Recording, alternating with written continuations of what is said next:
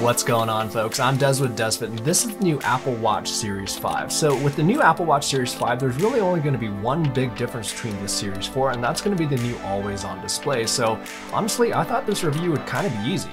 I do all my standard testing for the sports and fitness side of things, where I test it for running and cycling both indoors and outdoors, weight training and high-intensity interval training, some gym-based cardio, as well as take it for a dip in the pool.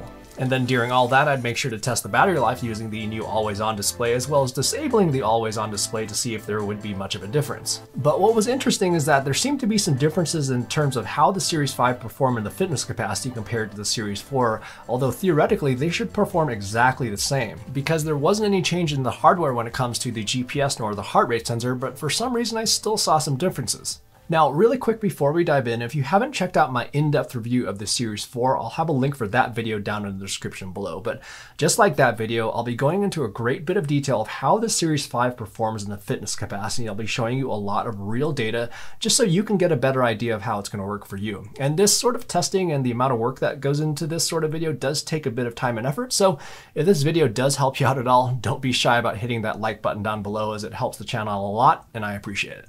So first off, let's talk about that always-on display. It's something that people have been wanting and allows you to glance at your watch without having to make that deliberate gesture to see what's on your screen. And although the gesture to wake motion was very predictable, sometimes it just wasn't quite quick enough for me to be able to glance at my data and still keep my eyes on the trail. So let's say for running, for me to be able to quickly glance at my pace, sometimes that extra second or two can be a little bit annoying, so that always-on display does solve that issue. Now, what's great is that you can disable the always-on display and just revert back to the gesture to wake behavior, and I was really curious to see if this would make much of a difference in battery life for daily use as well as during a GPS activity. So what I did was I had the Series 4 and Series 5 just in complete standalone mode and not paired to my phone, so that way it was utilizing the onboard GPS, and that way it would also eliminate all other variables. So here's some figures after some bike rides with the always-on display being enabled as well as disabled. And what you can see is that disabling the always-on display does in fact save you some battery, although it's not a drastic difference. But where it will make a difference is in a daily use standpoint, where I was getting about 24 to 30 hours with the always-on display enabled and easily a day and a half if I were to turn the always-on display off. Now, what I would love to see is an option where you could enable the always-on display just for activities, and then it would just automatically revert back to the gesture control for the rest of the day. And this would kind of be the best blend of both worlds, where it would have the always-on display enabled for a situation where you would really need it, such as seeing your data really quickly. And then the rest of the day, it would just maximize the battery life by turning that feature off when you may not need it. And this is just something that could be added via a software update.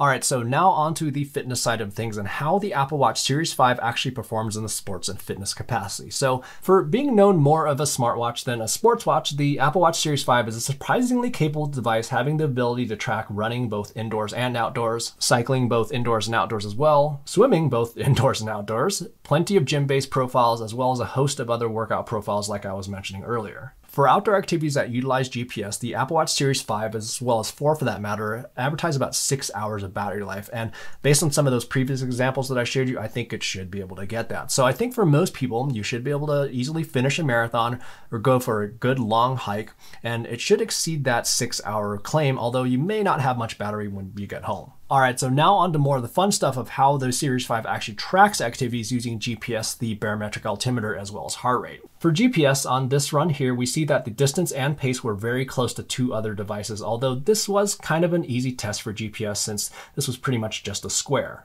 This next example here is a trail run where I was making a lot of turns in some dense tree cover, and the Series 5 lost about 6/100ths of a mile compared to the Series 4 and 2 other test devices. What's interesting about the GPS tracks here, though, is that the Series 5 seemed to be a little bit more detailed than the Series 4, where we see the notorious smoothing of GPS tracks throughout the run.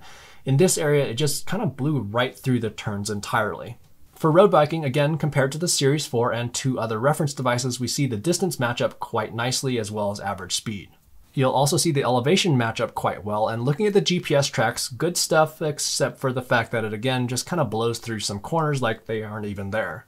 On this longer ride here, where it was kind of a mix of road and mountain, we see some nice comparable figures with both distance and elevation. So in regards to how the Series 5 tracks distance and elevation using its onboard GPS and barometric altimeter, I have nothing to complain about there other than the fact that they do smooth out those tracks, so I would like to see just a little bit more detail there. Now, before we get into heart rate, and you're definitely going to want to stick around for that portion, I also do want to talk about the distance estimation when it comes to indoor running, as well as automatic workout detection. So with the Apple Watch Series 4 as well as Series 3, I found the indoor running distance estimation to be astoundingly good, and the Series 5 is pretty darn good as well. I tested this quite a few times, and it was always pretty close to the distance recorded on the treadmill as well as compared to the Series 4, although strangely, the Series 4 was a bit closer on most of the tests. And then also really quickly, the Apple Watch also has automatic workout detection, which can detect some common activities. And just like the Series 4, what I found is that it usually takes about 3 to 3.5 minutes for the watch to recognize if you're doing a workout, and then up pops a screen that prompts you to start a workout along with a little haptic vibration. What's cool about this is that it's very good at knowing exactly when you actually started your workout. So in this example here, it also will give you credit for the entire distance of this short treadmill test. The bummer is that it still does not seem to track your heart rate for those first 3 minutes or so before you actually press the start workout button, which is a perfect segue into heart rate, which is by far the most interesting portion of this review. So the Series 4 had the best wrist-based optical heart rate sensor that I've ever tested, so I was expecting pretty much the exact same thing out of the Series 5. However, there were some occasions where the Series 5 was a bit off. So in the following examples, I not only tested the Series 5 against the Series 4, but against other devices as well. But most importantly, I always tested with an external chest heart rate strap, which arguably produces very accurate results, as well as an external arm heart rate strap, just again for a little bit of backup validation. On this first run here, it didn't lock on heart rate for the first 2 minutes, and I did see sort of the same trend where it would take anywhere from 30 seconds up to 2 minutes to acquire heart rate. So you'll see that on a lot of these following examples. And for every test that I do, regardless of any device, is that I usually actually hang out nice and still while on the start screen just to give the watch an opportunity to be able to acquire heart rate before actually working out. But going back to the graph, then you can see that it tracked about 10 beats per minute high for about 4 minutes straight, and then later in the run it tracked anywhere from about 8 to 13 beats per minute low. On this next run here, we see something very similar where it tracked high for the first portion and then dipped for some of the second portion. This is very interesting. Now, I won't say that it was all terrible by any means. So here's another run where it's closer. It strayed a little bit, but not as bad as those previous two examples. And then here's a treadmill run where both the Series 4 and Series 5 did a pretty good job, other than the beginning of the workout where there was a little bit of freakiness going on over the first minute or so. And then on this indoor interval workout, the Series 5 did a pretty good job, and there's actually not much to complain about here. But heart rate for running was a little bit hit and miss, where it seemed to have a little bit more of a challenge with higher intensity runs, but it did do a little bit better with the lower intensity steady state runs. For cycling, on this ride here, I had some pretty good results, and overall I'd call this pretty good. However, you'll notice that on these 3 occasions where my heart rate increased, it had a hard time keeping up. The Series 4 also didn't track perfectly with these 3 occasions, but it did do just slightly better. However, then here's another ride where things got pretty funky. On this second half of this ride, there were all these little mini spikes that were occurring. And this was really strange because this was a nice steady road ride, and I made sure not to stand up to not introduce any wrist flexion. So with indoor cycling, there's going to be a lot less variables, and there's not going to be much in regards to wrist movement, but strangely, we do see a few blips throughout the course of this ride. At the beginning, there's some small drops as I increased heart rate, and then it spiked a bit around 30 minutes in. And again, I have the Apple Watch Series 4 on one wrist and then the Series 5 on the other, and we aren't seeing anything strange from the Series 4. On this next example, we see that the Series 4 had a little freak out at the beginning, but then it settled in. However, then we see that on at least 4 occasions, as my heart rate increased, the Series 5 had a hard time keeping up where the Series 4 did just fine. Now, mountain biking, which is the activity that I primarily do, it's an activity that's notoriously bad for any wrist-based heart rate sensor just because there's a lot of wrist flexion and a lot of vibration that happens. So I'm not really going to hold anything against the Series 5 for this, but there actually is some interesting stuff to see here, especially when compared to the Series 4. On this ride here, this was kind of like a half road, half mountain bike ride where at the beginning and end were road segments and then the middle portion being the mountain portion. At the beginning, you'll see the Series 5 spike a bit where the Series 4 was just fine. Then when things got a little bit rougher in the middle, we see the Series 5 did stray off quite a bit where again, the Series 4 did just fine. And then this example here is a little bit better, but what you'll see is that the same thing with the heart rate not locking on at the beginning. And then there were a few spikes here and there on the second half of the ride.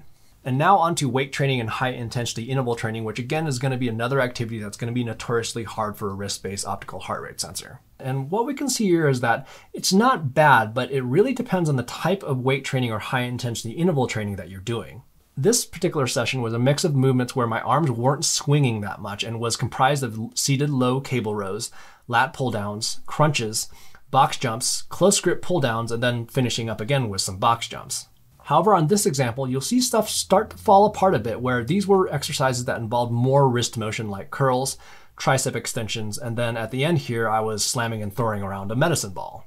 I think what's important to see here is that at times, the wrist-based optical heart rate sensor was close to other reference devices, but at others, it wasn't. Like in this example, there's going to be some latency where even though I am perfectly still, it wasn't quite in line with the chest and arm heart rate strap, and it took a little bit for it to catch up, even at a lower heart rate. For the stair mill, it did perfectly fine, but just note that I didn't use the handrails, as that again can cause a bit of wrist flexion, which could produce some inaccurate results. For the elliptical, there will be a little bit of gripping and wrist flexion if you do choose to use the handles. And we can see here that the heart rate was a little bit less accurate in this scenario. However, again, look at the Series 4 heart rate in orange. It stayed on track for basically the entire workout, where the Series 5 jumped around a little bit and then lost it at the end. All right, so now on to swimming. So for pool swimming, the Apple Watch allows you to choose your desired pool length, and then you can change from meters to yards or vice versa by long pressing the start screen. When you start swimming, the touchscreen will lock to prevent any accidental presses, since touchscreens in water don't exactly play well. Since the touchscreen is locked, to stop your session, you can press both the digital crown and the side button at the same time, which will pause the workout, and then you'll rotate the crown to eject water from the watch. And then once you're done with your session, your workout summary will include a breakdown of your stroke type by distance, total time, total distance, calories, laps, heart rate, as well as calories. Then you'll be able to see your average pace and strokes, as well as automatic sets, which shows uninterrupted sets without rest periods. And then it will also show your stroke type per set, as well as rest periods in between each set, which I found to be quite accurate. And then below that, you can see your splits and then Apple's version of a heart rate graph.